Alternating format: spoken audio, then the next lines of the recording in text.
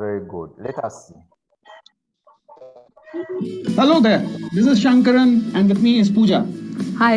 And we are back with the concept of physics for you. And for that, I want you all to look very carefully at the road. Can you see that? It seems like we are driving in a river. You look carefully. As you're going closer, layer by layer is actually disappearing. There goes a layer. Right. And see the next layer, right? This is amazing, right? Don't you feel we should understand how exactly this happens? And for that, my friend here, Pooja, is going to take you to a desert. So, are you guys ready?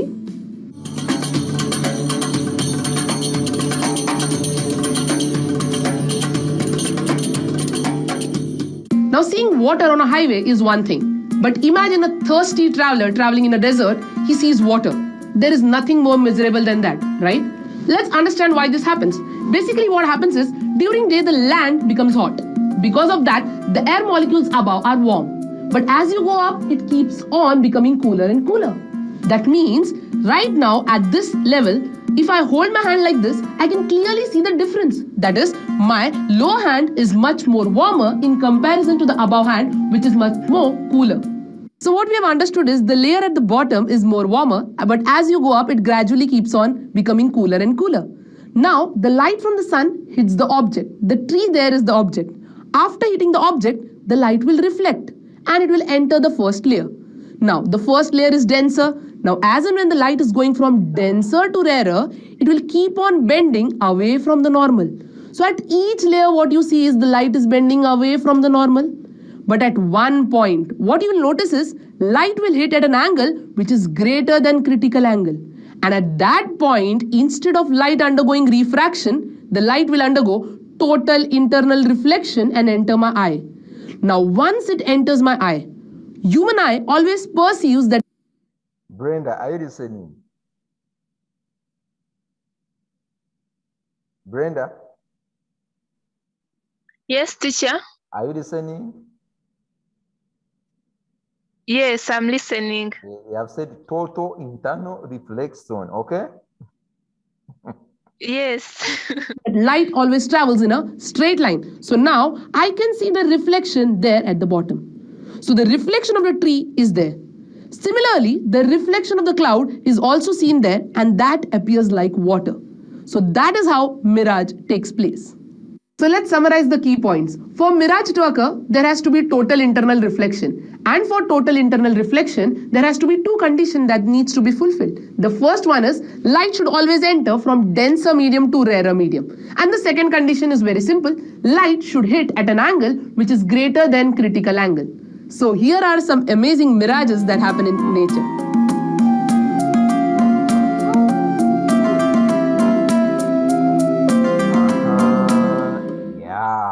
Now you have watched very well, okay? So that's what we call mirage. That's what we call mirage. And next time you remember that video, that total internal reflection has to take place, okay? All right. Let's go to optical fibers. I've been explaining about optical fibers, and I've told you that optical fibers also total internal reflection takes place within the inner surface or the inner boundary or the inner material or media inside that optical fiber. So light will enter, and then because it is coming, because the light enters into that transparent material that is coated inside with another less optically dense medium. So this, what does this one mean? So it means that inside an optical fiber, there are two layers. The layer that is outside, that is inside but outside, okay, that one that is dotted, that layer that is dotted, for it is more optically dense. And the inner layer here, the inner layer that makes up that cylinder there, that inner layer, for it is less optically dense. So it means that the ray of light, as it travels, first it will travel through air, but as it travels, it will find two layers. The more optically dense and the less optically dense. The more optically dense is the layer it hits first. and the less optically dense is the layer that is inside. So because it's coming from, it enters to a more optically dense to a less optically dense, so it will, total internal reflection will occur, and the ray will be reflected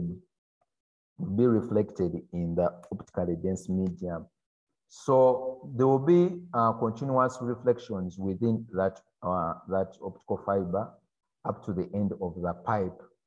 And the image or the incident ray will emerge out from the end of the pipe. So if you have an object which is this side, that object can be seen from this end. So these optical fibers are used in cardoscopes by doctors to see what is inside a human body. For example, if you swallow a seed, now for me, if you swallow let's say a maize seed, but that one is very small, even it can germinate. It cannot germinate, but if you swallow like a coin or a nut, a metallic nut, you are likely to go to the hospital, then you see a cardoscope. They will insert it through your gullet or through your esophagus, or through your, or what, trachea or what, and then to the stomach. And then they will see that thing, and then when they will remove it using their things that they use. I don't know what they are called. You need to start to become Dr. Sandra. Have you heard? You need to be a doctor one day. I don't know, you have not studied biology, but you need to be one. So, optically dense material to a less dense material, the ray of light will be totally internally reflected. So optical fibers are also used in telecommunication systems. We have seen even right now, even the internet we are using here, they use optical what? They use optical fibers. They use optical fibers, that one you should know. So they are wires. There are no wires there, but they are just fibers. Maybe the wire which is there is just two. I would have showed you here an optical fiber, but I can show you. Some of you don't know. I know. Emma, are you there? Let me ask Emma. Emma. Do you know an optical fiber?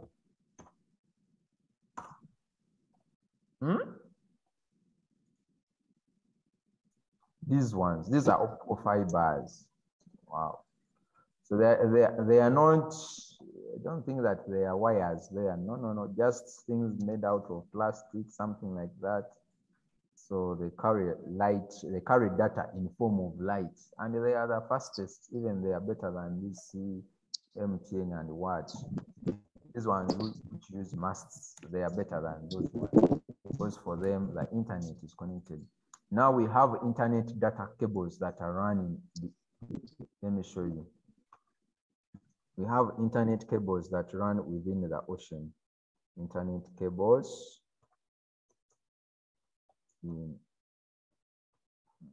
I say in oceans? In oceans to Africa, I think we have. Otherwise, at time T, internet went off.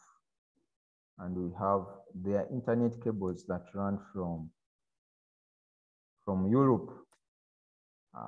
There are no images that can show me, but they are there, that run from Europe to Africa, and they run at the bottom of the sea. Yeah, or others, yes, at the bottom of the sea. So just know that this physics is so wonderful. You just have to spark glue on that thing. If you want it, you get it.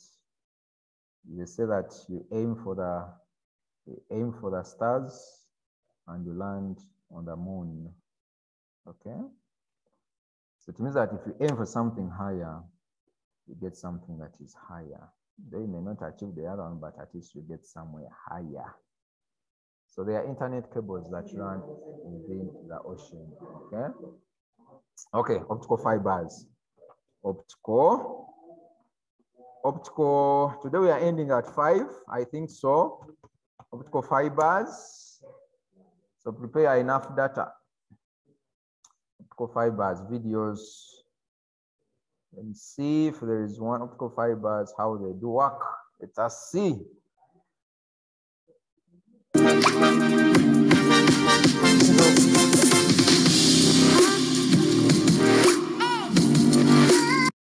Have you ever thought about... First of all, are you hearing the sound? Do you hear the sound?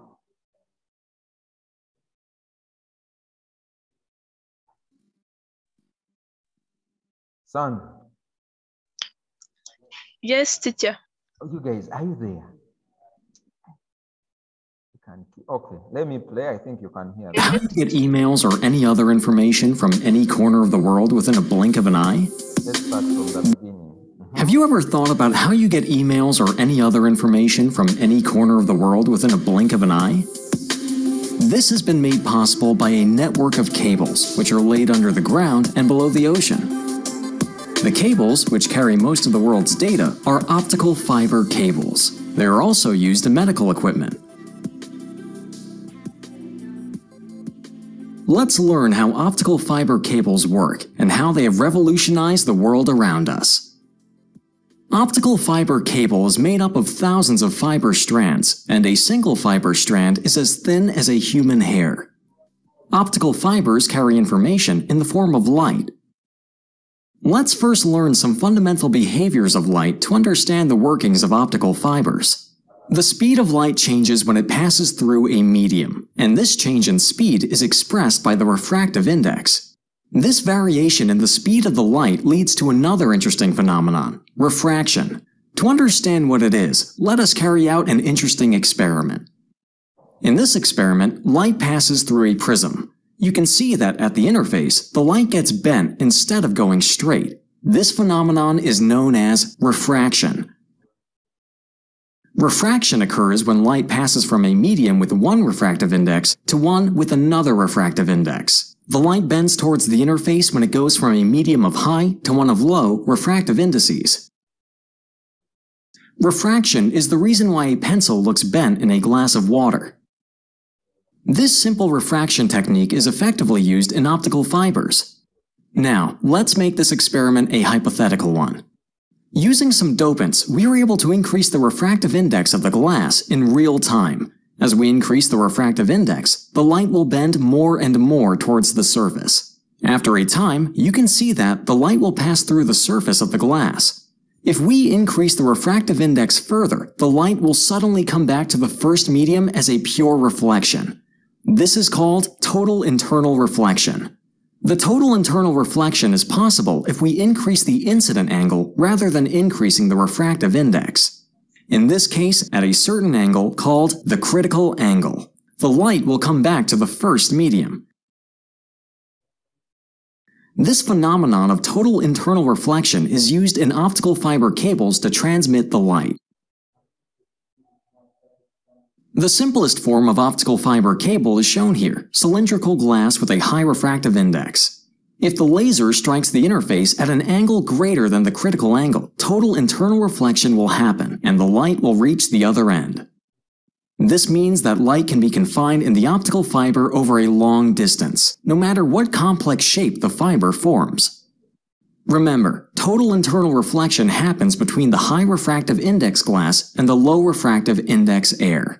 However, optical fibers need a protective coating. A protective coating is not possible with this configuration. The introduction of protective material will replace the position of the air and cease the total internal reflection phenomenon. An easy way to overcome this issue is to introduce a low refractive index glass above the core glass, known as cladding. This way, total internal reflection will happen and we'll be able to use a protective layer. Both the core and the cladding use silica as their base material. The difference in the refractive index can be achieved by adding different types of dopants. The optical fiber we have just constructed won't be able to carry signals for more than 100 kilometers. This is due to various losses that happen in the cable. This loss of signal strength is generally called attenuation. Absorption and scattering are the main reasons for signal attenuation. This is why you see amplifiers in cables after a certain distance. They boost the signal's strength and allow signals to be transmitted over a long distance. The power required for the amplifier is drawn from nearby sources. Now, back to the main topic. How does the optical fiber transmit information such as phone calls or internet signals?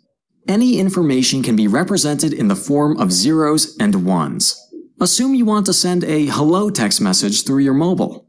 First, this word will be converted into an equivalent binary code as a sequence of zeros and ones. After the conversion, your mobile phone will transmit these zeros and ones in the form of electromagnetic waves. One is transmitted as a high frequency and 0 as low frequency wave. Your local cell tower picks up these electromagnetic waves. At the tower, if the electromagnetic wave is of high frequency, a light pulse is generated. Otherwise, no pulse is generated. Now, these light pulses can easily be transmitted through optical fiber cables. The light pulses which carry the information have to travel through a complicated network of cables to reach their destination. For this purpose, the entire globe is covered with optical fiber cables. These cables are laid under the ground and below the ocean. It is mainly the mobile service providers that maintain these underground cables. AT&T, Orange, and Verizon are some of the few global players who own and maintain the submarine cable network. A detailed cross-section view of an undersea cable is shown here.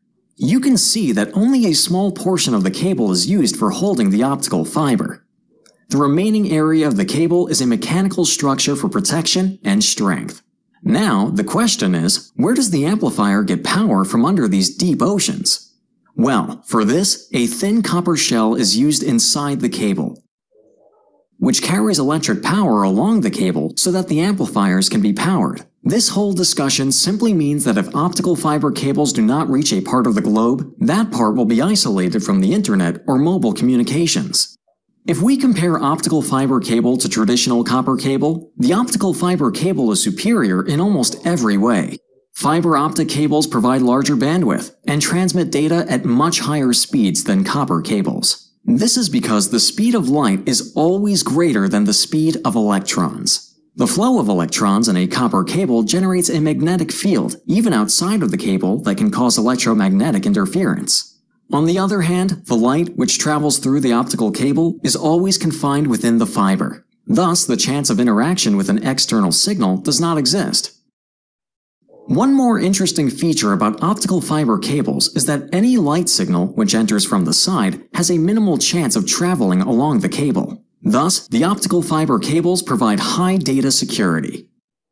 You might be amazed to know that optical fiber was first used in endoscopy, even before it was used in the telecommunications field.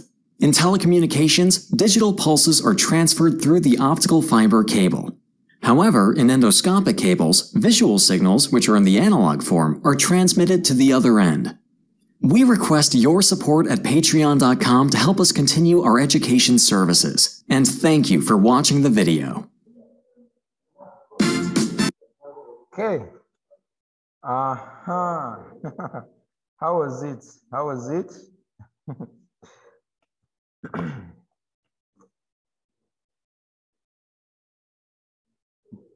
Brenda. Brenda. Yes, teacher. Yes, how was it? Did you understand why optical fibers are used? Yes. Than copper cables, how they work. So that has been a good illustration. So next time you go to YouTube and you look for this channel called LESIX. There are very many videos there explaining very many things of physics. And then you understand how optical fibers work. All right, so I've told you optical fibers pass over at the base of the earth, of the oceans, at the bottom of the oceans. Okay, where were we? We are here. Now come back here. So we are now going to look at sky radio waves. This one we shall not save video, but this one I think you know how it works because this is very okay. So sky radio waves. I don't know how it works. You hear sound. Now you have a phone. Even you never asked yourself, how does this phone work? Sandra? Yes. Which thing do you know in life that you know how it works? Of course, all of them I first learn how they use them, then that's how I know how they work. Like what? Like the TV, eh? You know how it works, eh? Yes. Eh? You know? Yes. Okay. I'm talking about a flat screen, not a CRO, because I want to use the knowledge for CRO. Yes, a flat screen, yes. Okay. Then you should know how the radio wave, how sky radio waves do operate. From one mast or from one mlongoti, one mast to another. So how do they operate? How? So I'm saying that radio sky waves, as radio waves sets skyward. What is it? So radio waves are sent to the sky from a station A and continuously are refracted away from the normal as they enter the ionosphere or the Appleton layer. The Appleton layer exists above the Earth. So the Appleton layer has got very many layers there. It has got the ionosphere, it has got the hemisphere, it has the metosphere. So we have the Appleton layer. So that's within the ionosphere or the Appleton layer, the wave is totally internally reflected, causing it to emerge from the ionosphere and finally to a distant area away from where it came from. So at a distant point away from where it came from, maybe at point B. So finally, someone who's at point B is able to detect those radio waves. So you have to know that there is total internal reflection that occurs beyond space there, above the Earth's surface in the Appleton layer. And these radio waves are refracted. Let us see how they happen. Because someone wants to see. I know, that's not that. So let's see. Let me see whether this guy has got those videos. So there are very many physics things here in his channel compared to our channel where we have only lessons. So you can see even they are good for making projects. If you go to the university and you are doing physics, these are nice projects you can do. Even now, right now, you can make projects, electromagnetism, what. So let me just search something else here. Let me see whether it has sky radio waves. Sky. There is, let me ask, Sandra, do you do computer? Sandra? Yes. Do you do computer? I do it. If you do computer. Yes. Do you know what we call RAM? Do you know what a RAM is? RAM? Yes. Yes, I know it. What's RAM? What's RAM? Okay, what's RAM in full?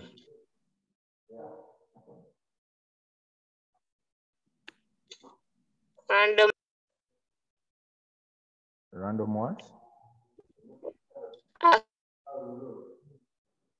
Okay. Access memory. Okay. That is true. Sky, I'm not seeing sky radio waves members. Let us see propagation of electromagnetic waves part 1. Maybe this one, propagation of electromagnetic waves. Yeah, let us see this. Still same person. If there is anything that you know in life that makes money, because I've recorded this lesson. Okay. Okay, let me play this. The details of which are given in table. The degree of ionization varies with the height. The density of atmosphere decreases with height. At great heights, the solar radiation is intense, but there are few molecules to be ionized. Close to the Earth, even though the molecular concentration is very high, the radiation intensity is low, so that the ionization is again low. However, at some intermediate heights, there occurs a peak of ionization density.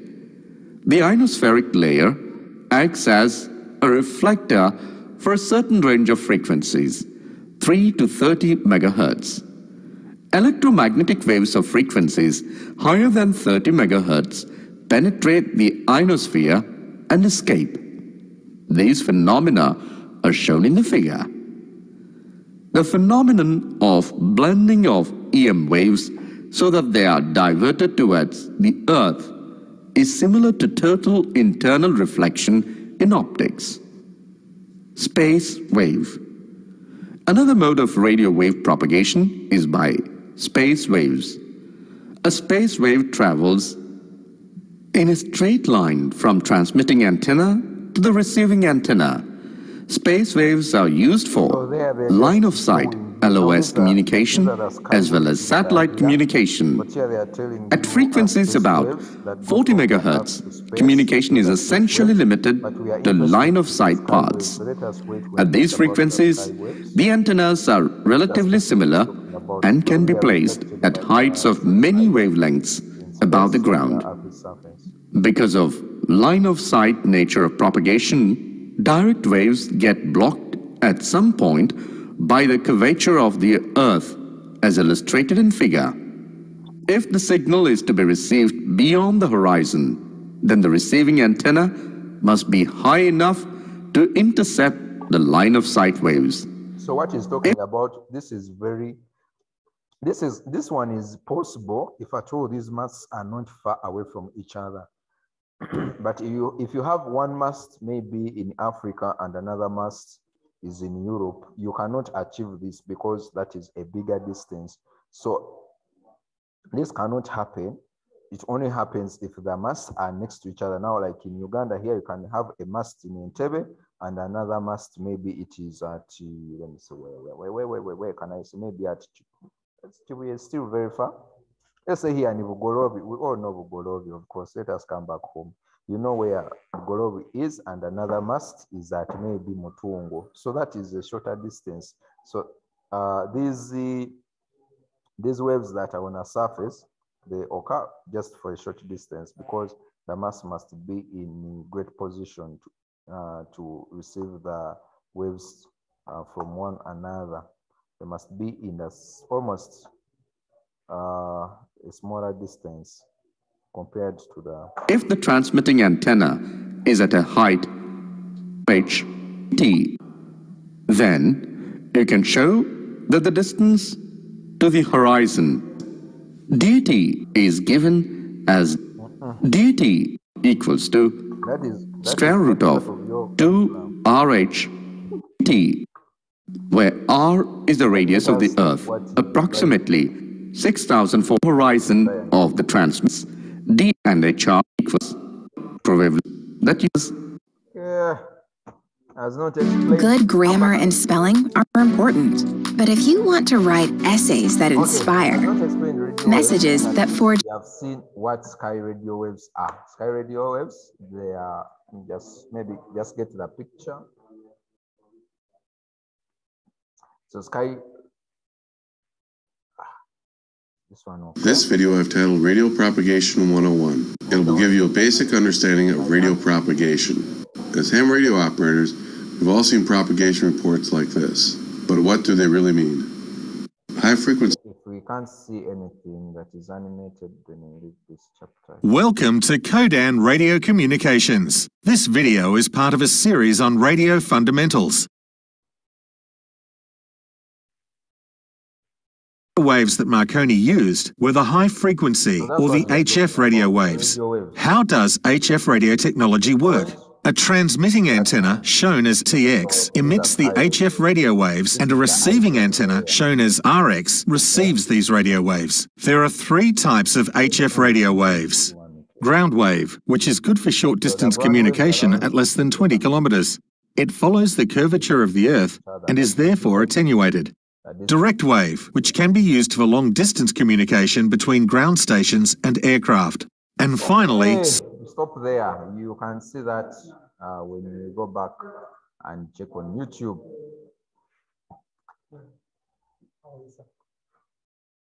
Now, prism binoculars. The prism binoculars, it also uses total internal reflection, the prism binoculars.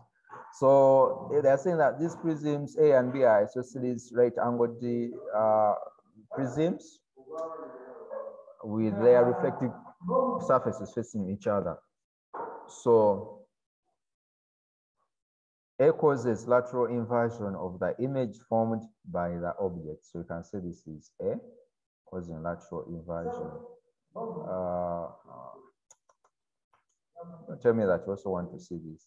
So A causes lateral inversion, and then B causes what we call vertical inversion.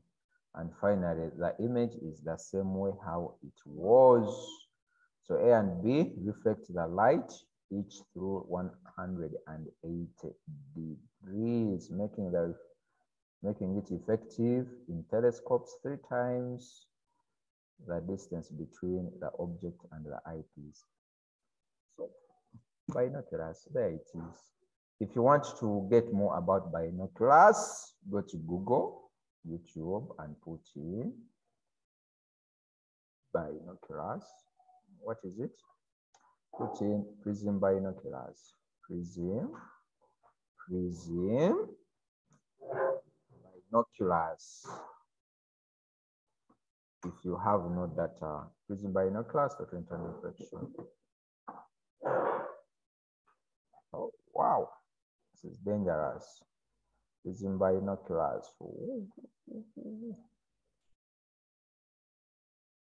Prism binoculars. What animated video? Prism binoculars. How it works. By 5. Let me see this one. Let us see this one maybe.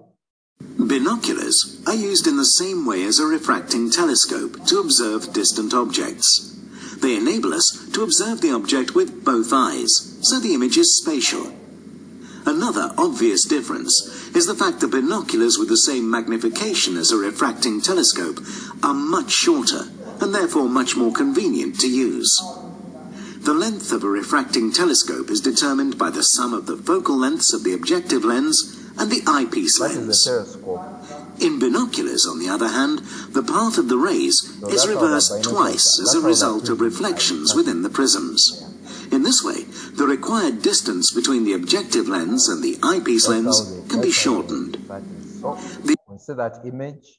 This is where the light is coming from. So the first time that this prism here will cause lateral inversion, and this one will cause vertical inversion. So the way you see them, they are not inserted in the same way. But these faces, this face is facing this one here. So this one, the first one causes, what happens is that the first one causes lateral inversion, and the second one causes vertical inversion. So the object, the image undergoes a reflection of 180 degrees, and the final image is the same as the object. Yeah. Any question? Any question on that?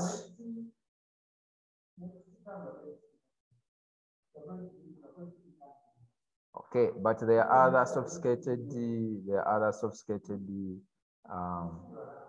very sophisticated ones. Now, like this one here.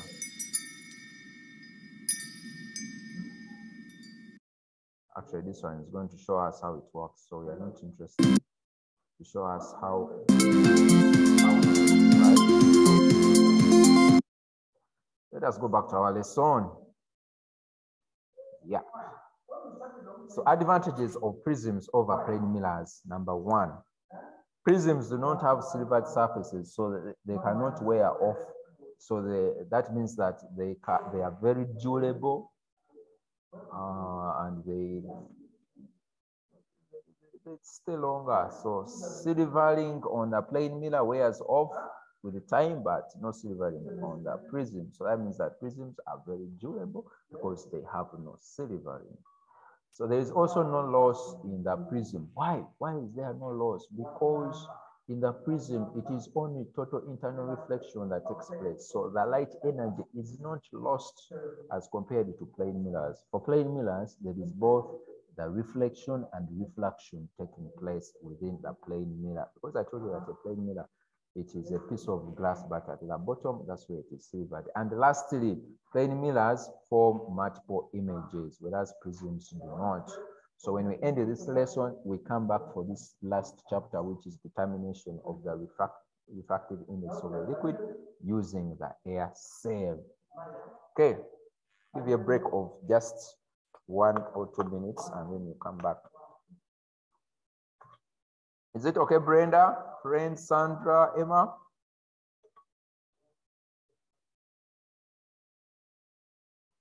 Yes?